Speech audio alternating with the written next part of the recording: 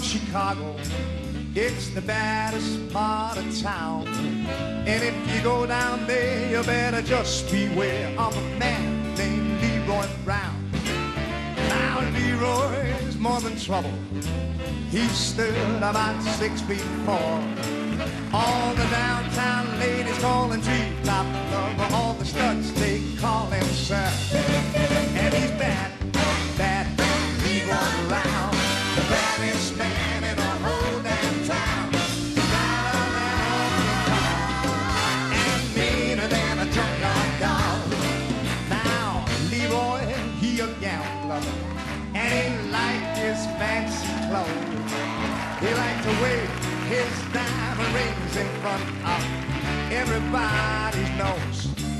He got a custom Continental. He got an Eldorado too. He got a 32 gun in his pocket for fun. He got a razor in his shoe. And he's bad, bad, bad, Leroy Brown. The baddest man in the whole damn town. And meaner than a junkyard dog.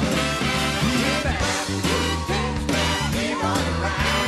The baddest man in the whole damn town. And meaner than a junkyard dog. And he's better than old King Kong. And better than a junkyard dog.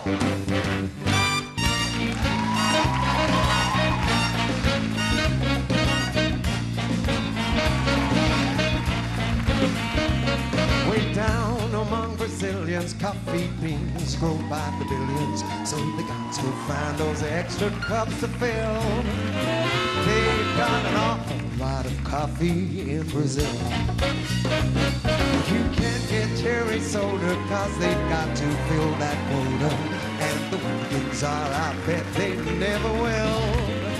They've got a zillion tons of coffee in Brazil. No tea or tomato juice, you'll see. No potato juice. The pandas down in Santa Salt say no, no, no. So you look to the local color, serving coffee with a cruller. Coffee doesn't take a lot of skill. They've got an awful lot of coffee, an awful lot